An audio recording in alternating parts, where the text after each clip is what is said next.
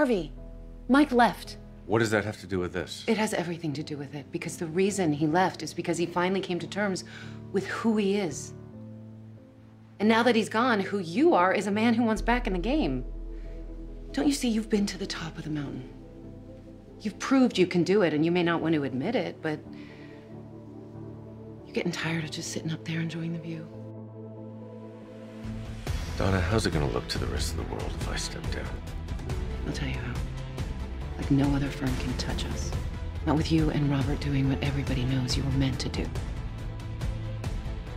And by that, I mean pulling off the kind of shit that only Harvey Specter can do.